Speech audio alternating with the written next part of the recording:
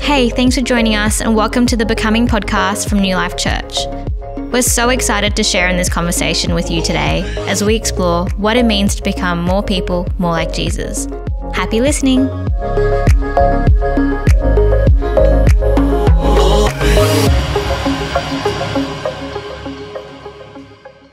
Hi everyone, welcome back to the Becoming podcast. Hi, Pastor Michael. Hey, Jess, how are you? I don't know if you usually call me Pastor Michael, but we sure. So my Bible studies teacher said I should call you Pastor Michael because when I call you Pastor before your name, it draws out more of your pastor gifts.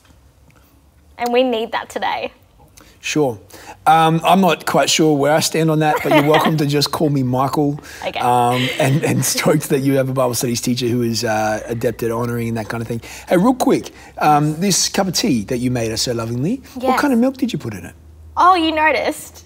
It wasn't full cream? No, because it's not milk, is it? It's oat milk. So there's no such thing. It's oat milk. Friends, if you have joined us on the Becoming podcast today, we'd just love to highlight we only believe in full cream milk and everything else is a form of juice. We do not discriminate. Dairy-free and lactose intolerant guys, you are all welcome here. Well, until as you become more like Jesus and your taste refines. Yeah. Speaking of becoming more like Jesus today, Jess, we've got someone phenomenal on the podcast. I'm so excited. Bethany Allen. Bethany Allen, yeah. From Portland, America. Yeah, one of our favourite churches, Bridgetown Church. Yeah. Used to be led by a guy named John Mark Como's, read a bunch of great books. Biggest fan, number one fan. And then it's now run by a guy named Tyler. It's really a team-based church, though. It's phenomenal. Team. Yeah. Yeah. And if you haven't yet listened to their podcast, I encourage you to go over. Their Bible teachings is awesome. What are you excited about interviewing Bethany with today, Jess? Well, I'm just so inspired by someone who is a woman in leadership and how she is so devoted. So she's the pastor of spiritual formation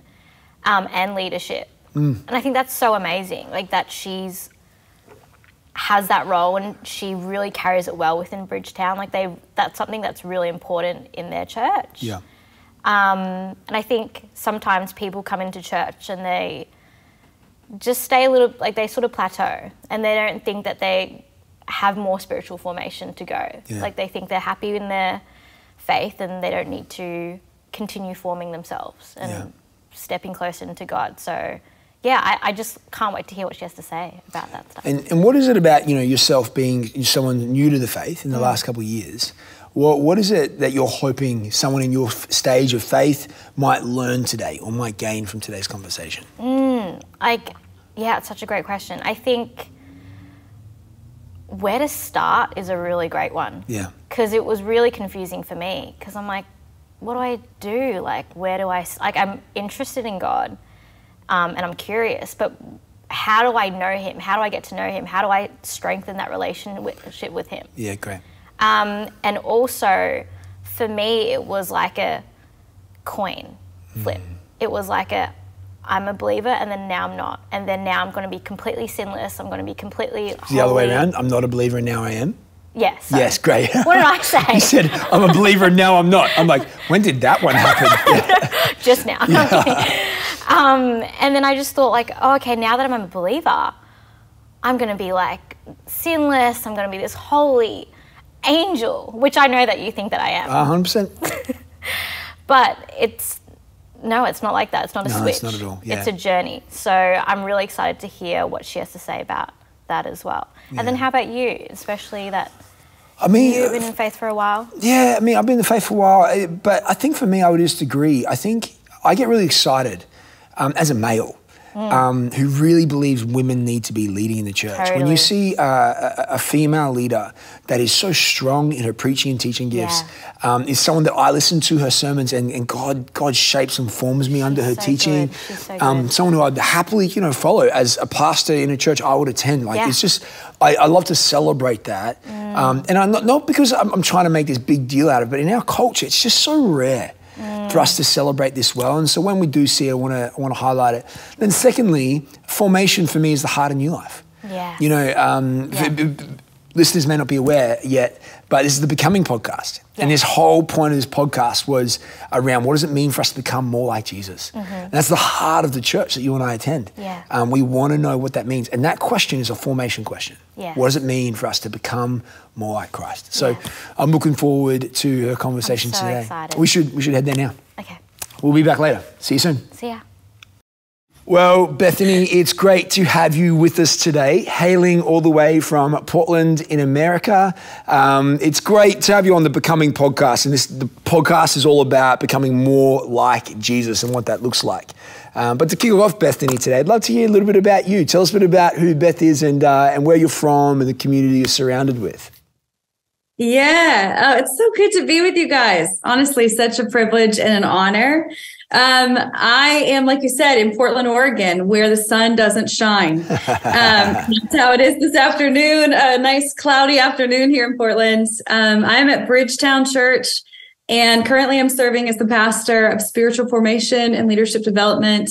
I've been here about 12 years, and yeah, it's just been a gift to serve in this community. Yeah, wow, that's fantastic. And I mean, we've done a lot of stuff with Bridgetown in the past. We've been blessed by your ministry, not only by John Mark Comer in the past, but by Tyler now, and a lot of the resources and things that you guys are putting out. So really appreciate your time here. Now, your role is to oversee formation. What does that mean? What does that look like in the local church? Yeah, I mean, I think we used to use the old word discipleship when we talked about formation. I think in the last 10 years or so, we've been dreaming up about, really dreaming up what it means now and how we put this into practice. I think for us, one of the definitions I love to use when it comes to formation, it's really been a grid for us at Bridgetown, comes from Dr. Robert Mulholland, who says formation is a process of being conformed to the image of Christ for the sake of others. So that's how we would define formation, is just what does it mean to actually be formed into the image of Jesus for the sake of other people or for the world. And obviously that breaks down and translates a lot of different ways. But that's our overarching concept that we're holding this out as the objective. Now, how shall we live in light of that? And what do we need to put into practice to become like Jesus? Yeah. I love that line, how then now shall we live? It's been, I don't know if you've read the like Francis Schaeffer's stuff on that or Charles Colson's stuff, but that stuff like deeply impacted my own formation. Part of what we do with the podcast, Bethany, is we want this to be a resource for new Christians, but also mature Christians who may have missed a step in their own journey and their own discipleship. One of the things in my own formation and construction formation has also been thinking through, God, how did you form me? Were there any moments in your life that you look back now and you're like, oh, this was really critical for my formation, for who I was to become in and like Jesus, as other people are thinking through their own? Yeah. I'd love to say it was some glamorous Holy Spirit encounter where most of that has happened. But the truth is, when I think about that question, the answer is, I think I've been most formed by Jesus through my most broken moments, or the moments where I've had the most suffering or experienced the most pain. And, in my life at 14, my mom left our family. It was a massively traumatic event. I didn't have contact with her for 7 years, really formative years. And I think for me, that was one of those catalytic moments where I remember that everything people had said about Jesus, including my parents, what they had told me about him, either was going to be true or not true. And the way I would experience it was by inviting Jesus in and saying, in so many words, prove yourself. Are you really able to comfort me? Are you really able to give hope? Are you really able to be who they've said you are? And for me, that was one of the first moments where I experienced God in a way that was transformative and true. And then that's just continued throughout my life, through really painful moments of losing loved ones and, falling out of relationship with other people. It's just been this consistent journey of experiencing Jesus for who he says he is, over and over again in my brokenness, in my weakness, in my failure, in my desperation. So I'd love to point all of that to these like grandiose moments. And there have been very sweet moments, but where I've encountered the most transformation and the most, I think, authentic relationship with Jesus is in those harder, broken spaces. It's interesting. We sent you these questions before the podcast, Bethany, and I'm already off track, but come with me down the rabbit hole for a second. The best way. Yeah. One of the things you raised then is something close to my heart. I'm someone that loves to learn. I love information. I feel like with more I can get more information, the quicker I can make decisions around what needs to happen. But the more I do formation, the more I realize information's only so helpful. You use this term there, like I needed to experience Jesus for who he really is. What role does encounter and experience play in comparison to just understanding about Jesus and the Bible? Like, what's the weighting you place on each of those things? So knowing about Jesus and experiencing Jesus.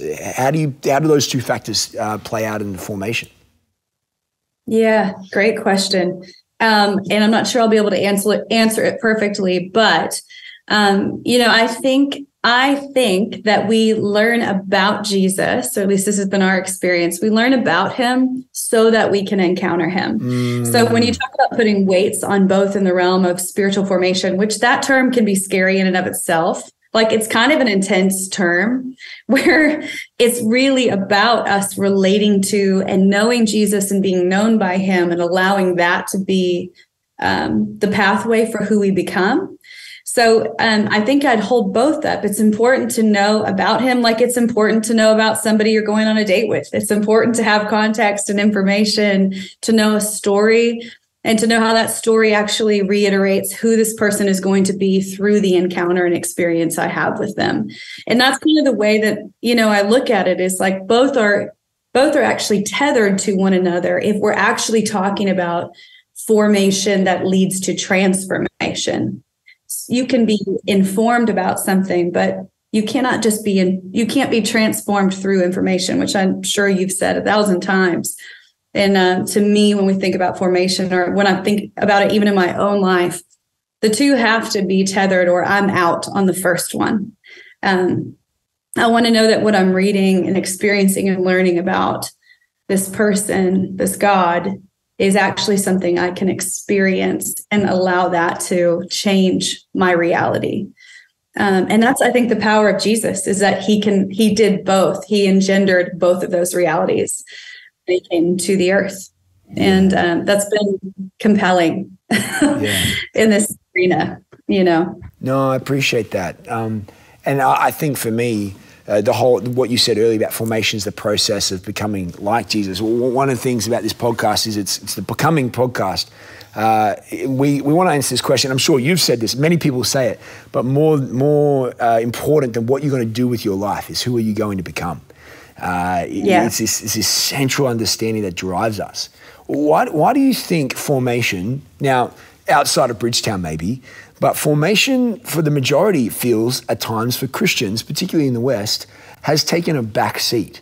It's not an active question for a lot of churches or Christians today. It's starting to make a bit of a resurgence, and what you guys have done with James C. with practicing the way and all that stuff's been great, but that's only really just now starting to come through across the church. Why is formation so difficult, lack of a better term, so unsexy for Christians to wrestle with well?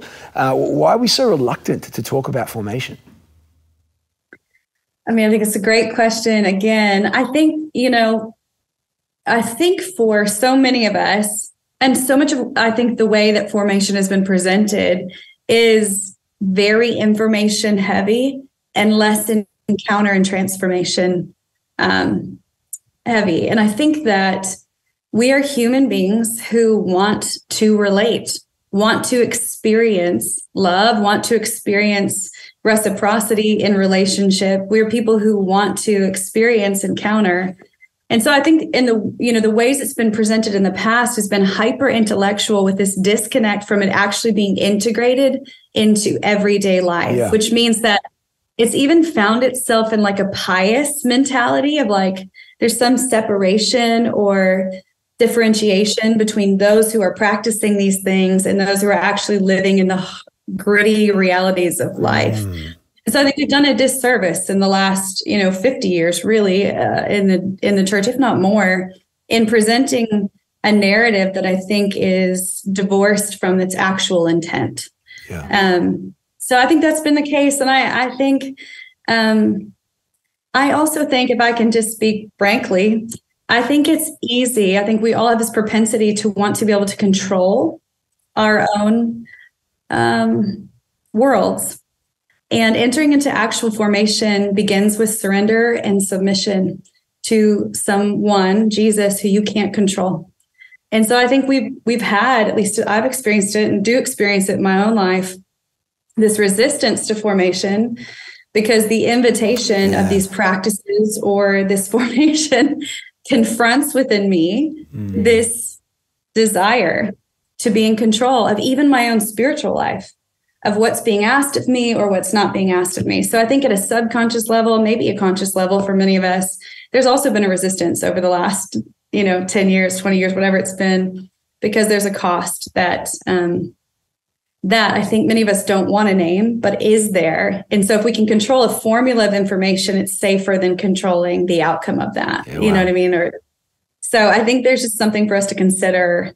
I have to consider it in my own life because I'm up against it a lot when I want to resist formation, and conform to what I actually want. So I think there's something there that we're not naming necessarily. And I mean, to your point, where there's just been, I don't know, a reticence around it. Yeah. And I think it's because we're humans with our own propensities, Yeah. No, I get that. And, Bethany, you live in one of the most progressive cities in America.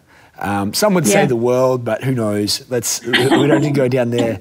And you'd probably feel this more prolifically than most, but I think the West is feeling increasingly this pressure from secular culture and our context. And without going into like this culture wars thing of condemning what isn't godly and whatever, what are the pressures or even the idols of our world that seek to disrupt our formation? Or what are the things that, if we're not aware of them, they will disrupt our becoming like Jesus?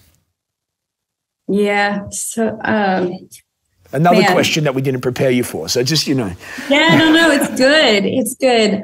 I mean, the first thing that kind of comes to my mind is the idol of self-comfort. I mean, especially those of us in the West, right? I mean, everything is about our pleasure, our comfort. How do we insulate ourselves from even the other?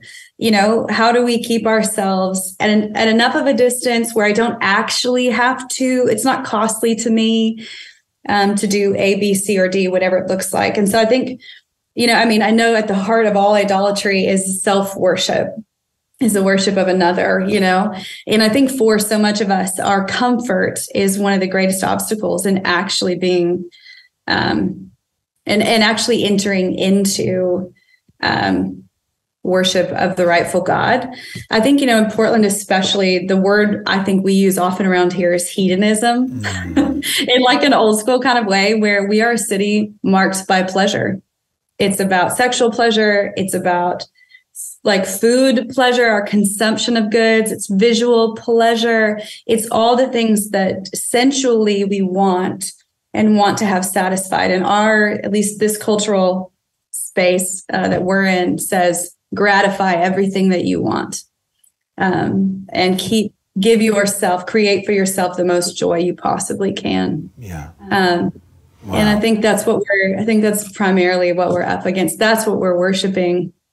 And ironically, and I think a lot of people would say this, you see so much slavery in that. There is a desperation within the worship of that idol because it's never enough, because it never satiates. And so it just seems to be this cycle that, we're up against. But that comfort, that self-pleasure, satisfaction, age-old, but real. And for us, I think more and more we're having to go like, this isn't working. Play this all the way out and let's see if this works.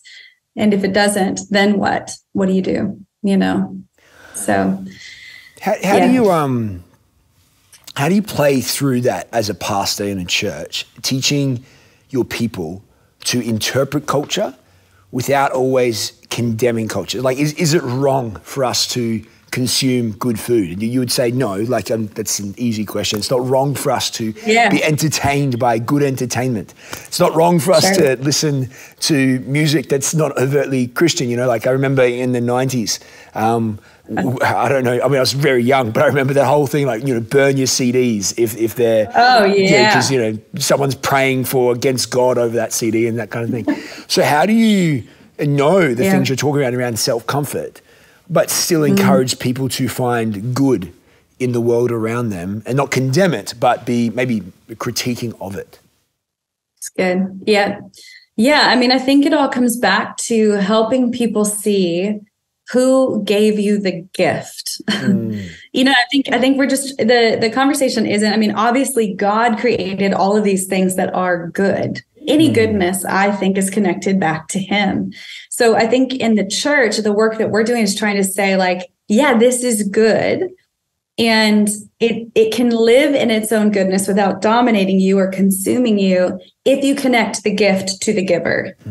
Like if you actually say, this is connected to not just someone who gave this to me, but to the nature of someone who is perfectly good and able to satisfy and satiate. And this points to a greater story and person. Yeah. And I think for us, I mean, I think, I grew up in the 2000s, like I was burning my CDs or throwing them into coffins and doing all kinds of weird things in that early church culture, to my shame and detriment. Them to a cross. Yeah.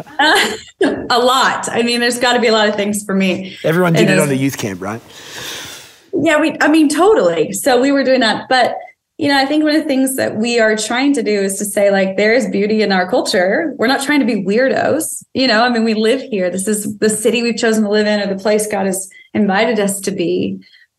But how do we reframe it in a way that isn't ignorant of what actually is happening, but actually calls us to see where God is at work and the realities of his kingdom are at play? And I think we're just asked, that's the framework we're trying to give to our community as they're trying to figure out what it means to be like Jesus, to do what he would do in real time. And he wouldn't avoid the culture. He would be a part of it, and he would be helping create it. And so I think that's kind of the vision we're trying to hold to, never perfectly working that out, but actively pursuing that, I think that word you just said, that word create, that's brilliant. I can't remember who it was, but I was listening to a sermon recently about someone said there's a couple different ways we can interact with culture. We can condemn it, we can copy it. I think there's a third, but then he said the last way is the way of Christ. It's actually to create culture. Don't copy the world's culture. Don't condemn the world's culture. Create a new culture.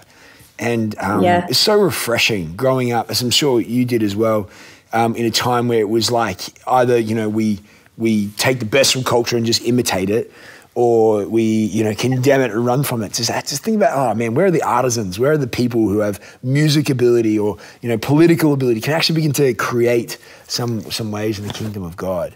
And Bethany, as I hear you talking, to draw us to the reason for our podcast, there's someone listening today that's a new Christian, and they're loving everything you're saying, but the question in their mind is, where does my formation start? Like, what do I do now? What are the steps that you would say someone's recently decided to follow Jesus as their Lord and Savior, apprentice under him? What would be your advice to them about the journey ahead, or even where to begin that journey? Yeah, that's a good question. Also, not sure that's on the list. No. So let's see what we come up with. Yeah, I can tell. Jess, our producer, is going to have a long conversation with me after this one. Yeah, I love it. I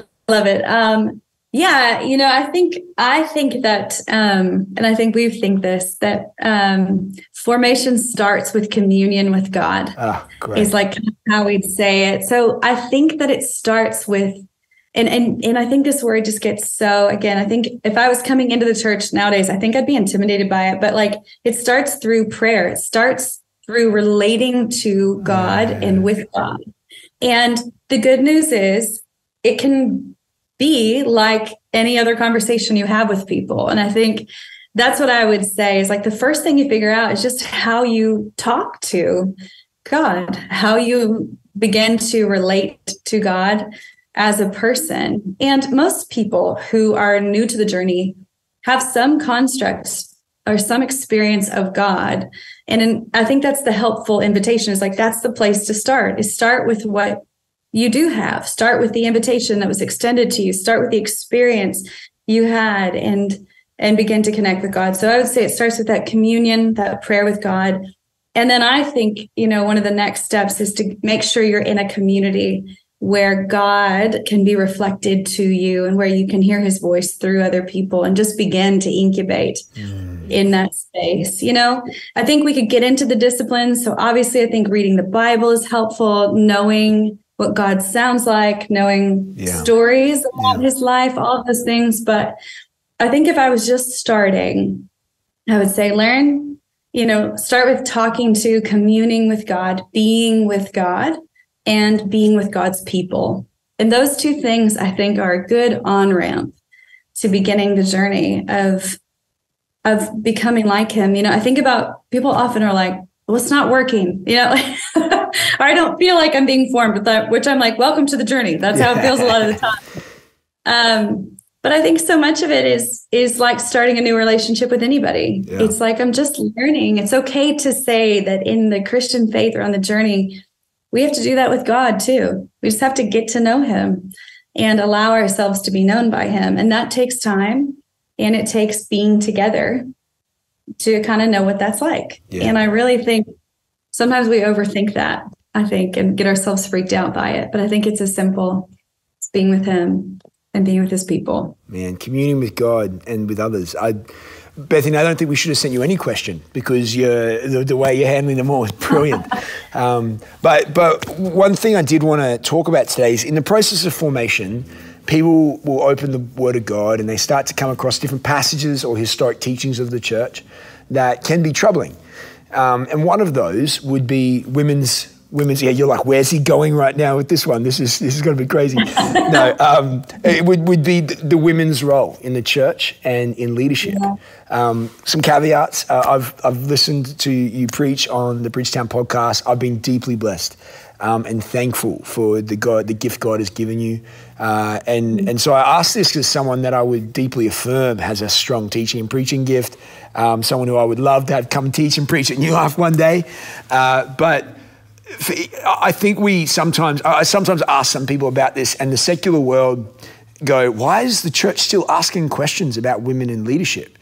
And which is fair, but then people in the church would say, because there's some really problematic texts in the Bible that's not overtly clear to us.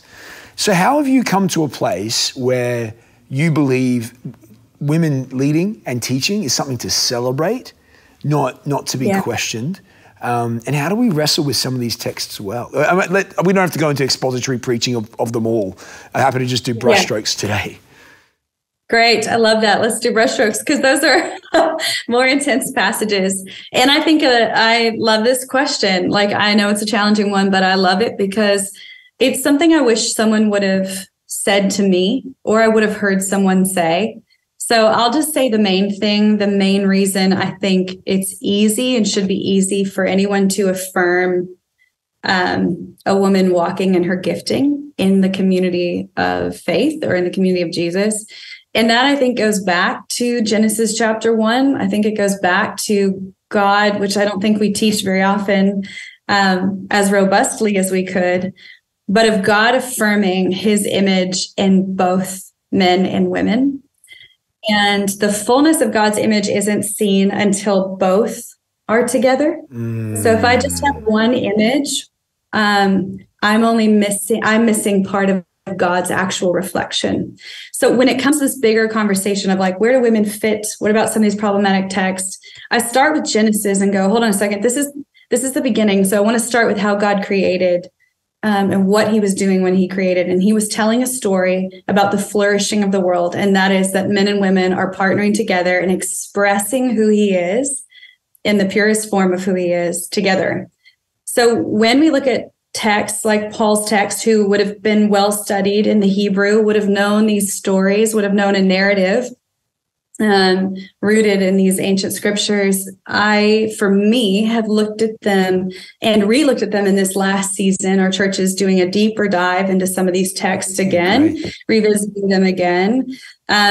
Looked at it through that lens, through the narrative arc of the scriptures, where it starts and where it ends. It starts with men and women fully stewarding the kingdom of God, and it ends with men and women at a banquet feast together, participating in the kingdom of God. And that's kind of the grid through which I hold everything. Now, when you look at Paul's text and you listen to certain scholars around each of those, there's going to be different ways that they read and interpret the text based on their scholarship and based on the system that they exist in.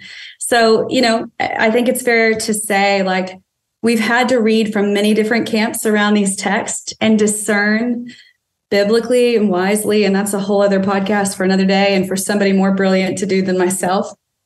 But I think there's a good wrestle. But I think what I would want people to hear is that, what we see in Paul, even some of these troubling passages, are not one-dimensional, and they are connected to an actual story that the scriptures tell and a story that Paul told with his life as he commissioned women to serve and partner with him in the early church. So I think I just hold on to those truths.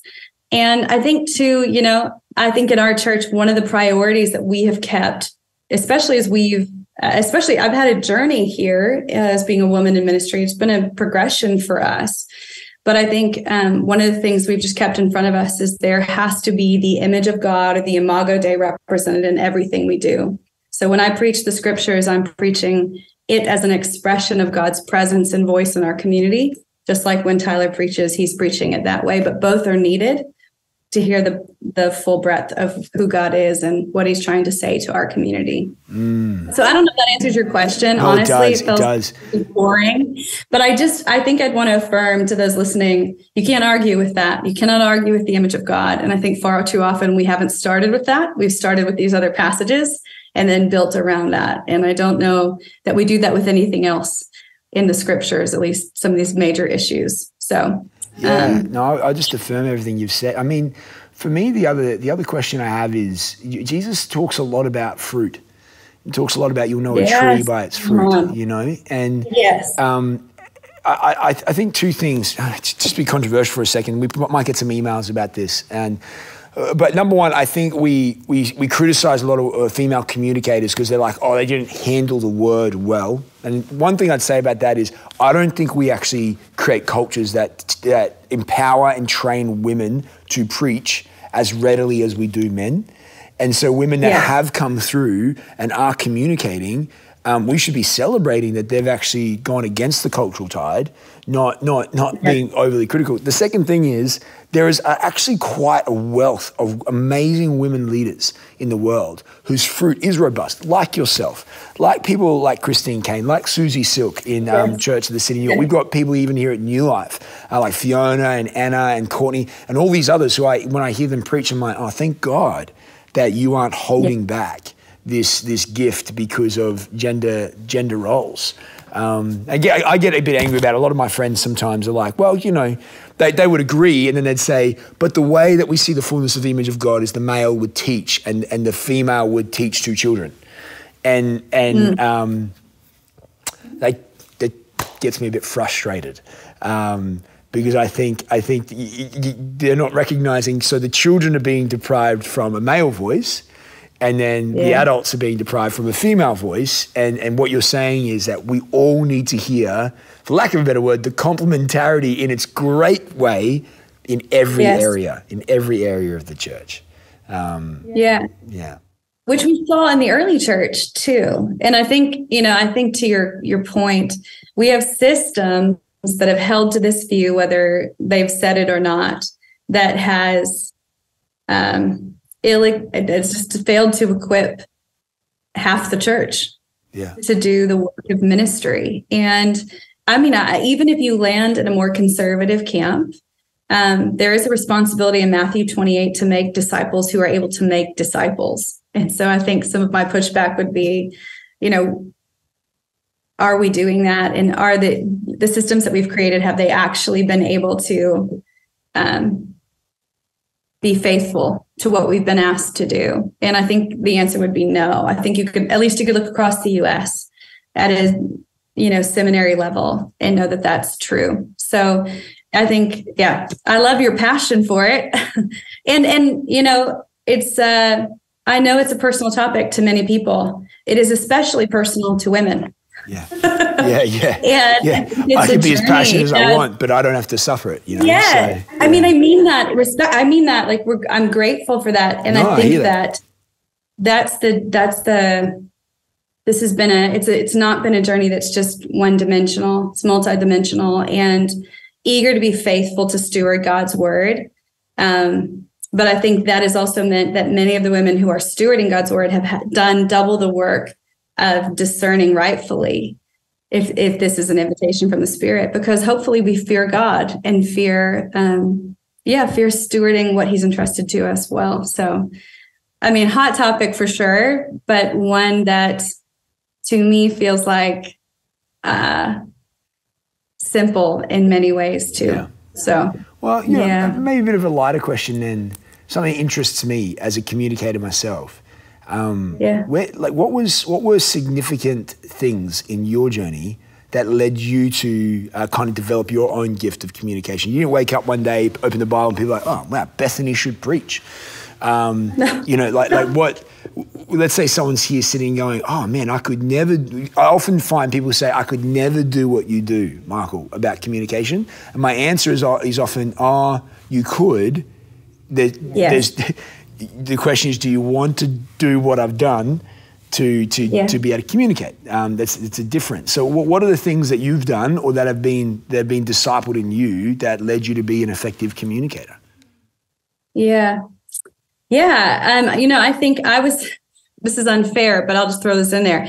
I was trained in theater for a long time. So that was really helpful. No, I think it is. Yeah. I'm a trained teacher, and I say to people, people don't know how much my teaching degree actually influences a lot of what I do. Yeah, I get that. Yeah, so much. So that's like the undercurrent that not everyone has to do, but that was helpful. I think for me, I remember burning in me as a teenager to want to sound so dorky and nerdy, but I loved the Bible. So even at youth group, I was like, I want to be able to somehow learn about it. And then I want people to understand what I'm learning. And that was kind of the driving force. So at 18, I started a Bible study because I was like, why not? And I'm sure it was horrific and I'm sure it was heretical in many ways.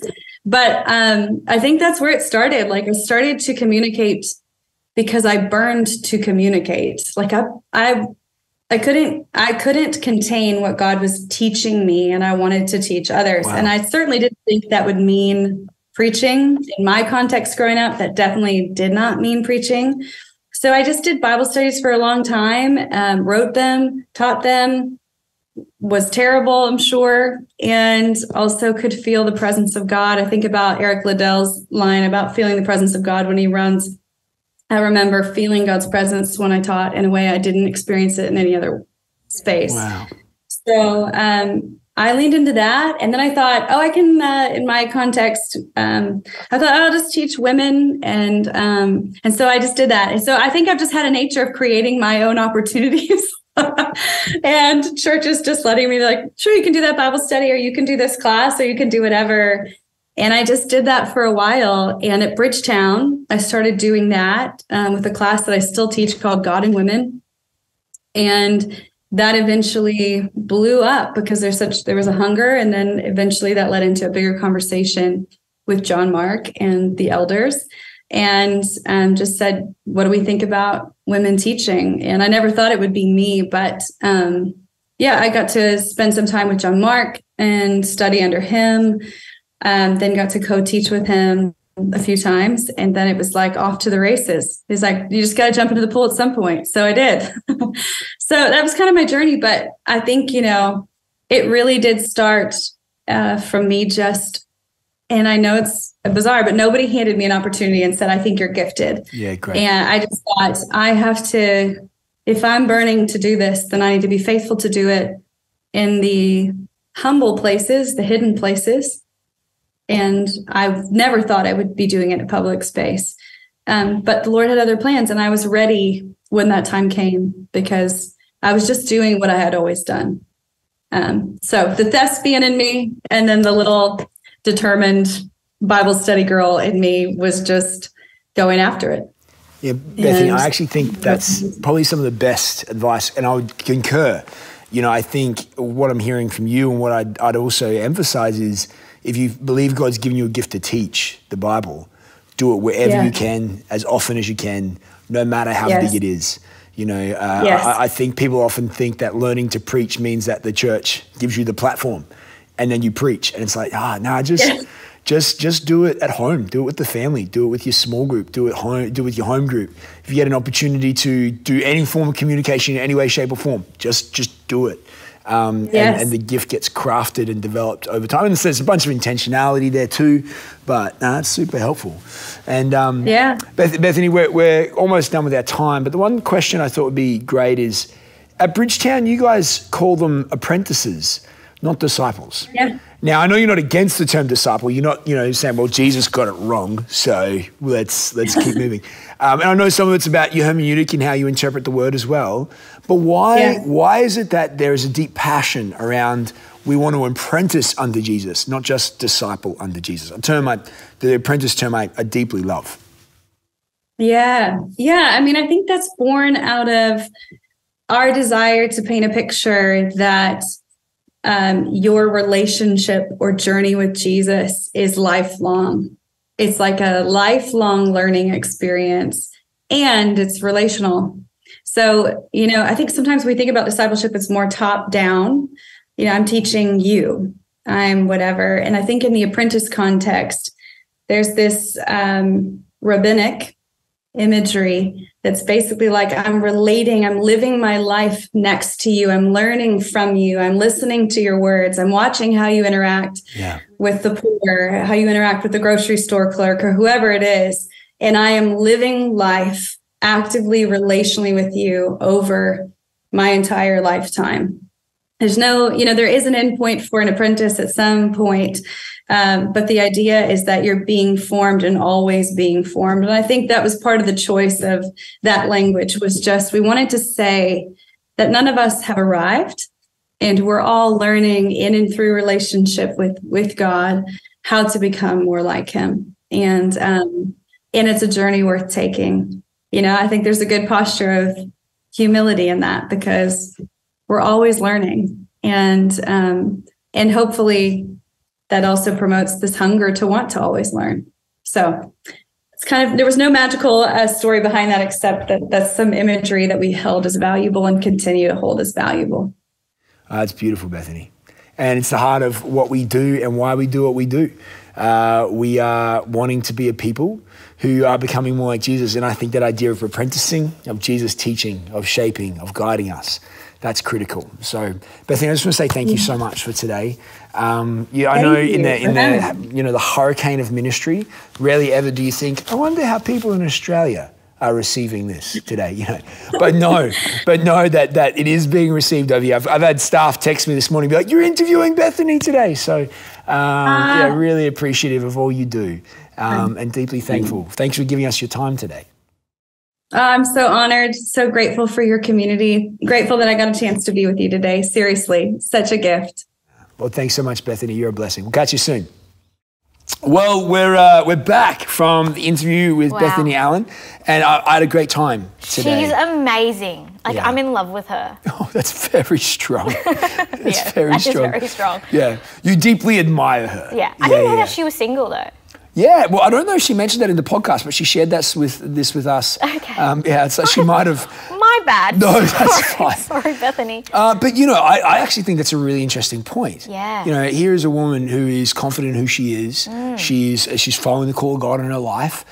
She mentioned to us when we were offline that that's a hope she does have for that status to change, but she's not waiting on that to do what God's calling her to do. I found that encouraging. Oh, absolutely. Yeah, you like that part? Well, I feel like when you feel like you're loved by God, you don't seek out outwardly feel that love. Like, you just feel that love. And then anything extra is just like, just extra and a bonus. It's a blessing. Yeah, that's right. So, hey, moving back to the content that she did share with us today, Jess. Guys, yes. What's some standouts for you? Like, what's something that impacted you today? I love that you guys talked about how we can be shaped and formed, will be influenced by the world. And I'm a big believer on you are what you consume. So that goes with what you watch, what you read, what you hear. Yeah. And it's hard to be disciplined in your spiritual formation when outside, like, you know, the music you listen to, like things on social media, what you watch can really influence you on how you think and what you believe, subconsciously too. Like, you're like, oh, that's silly, but that's something that you might carry. And I like that she was talking about how, I mean, even you mentioned, like, we shouldn't condemn the world, but we should just be super aware of it. And I guess it's more of an invitation to really step deeper into faith when you are surrounded by those things. Yeah, no, I love that too. What do you think? Well, you know, for me, I probably really appreciated the way that there's this great saying that says you can't fake history with God. Yeah. You know, you can't fake long-form relationship with God. And in the way she talks, the way she expresses stuff, you just hear she's done the journey. She's walked the walk, and she's not someone who's just found this easy, but she's allowed God to do something in her, and now she wants to see it done in others. And I thought that was so beautiful. And how about what she said about you develop a deeper relationship in your faith and with God through your suffering? That really touched me. And it made me think, oh, perhaps the people that suffer, I don't know, the more suffering you experience, the more opportunity you have to step further into faith. And it might even be a gift, and it might not feel that at the time, and that's a really strong statement. Suffering could be a gift, but how many times in hindsight are you like, oh my gosh, I'm so glad that I went through that, because it's formed me as a person? Well, the Bible emphasizes that, Jess. In James chapter 1, it says, consider it joy, brothers and sisters, when you face trials and tribulations of many kinds. Yeah. The thing about it, consider it joy. Yeah. Why? Because in Romans, it also goes on to say suffering produces perseverance, perseverance produces character, and character produces hope. Yeah. I love that. Suffering for me is a reminder that I'm not made for this world. There's a new world that I'm made for. Yeah. But in this world, whilst there's hardship, and God's doing something in us. Yeah. So I think it's a powerful thought. You're one of the reasons why we do this podcast, Jess, is because we want to really resource people who are walking in their journey with Christ. Were there any further questions you had from today you want to finish discussing briefly before we wrap up? Well, I wanted to ask her, during the transition of spiritual formation, so when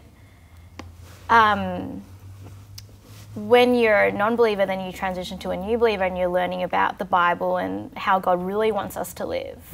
How do you deal and wrestle with that feelings of guilt and like shame, or, you know, those feelings while you transition? Because it's not just like I said before your conversation with Bethany, it's not like a switch. It is a journey. So how do you wrestle with like leaving the old and stepping into a new identity? And that's not to say I don't feel joy and peace. How I feel now is immeasurably so much better. But there are things that God has asked me to let go of and give up as I step into this new stage of my life with Him. And I've been obedient.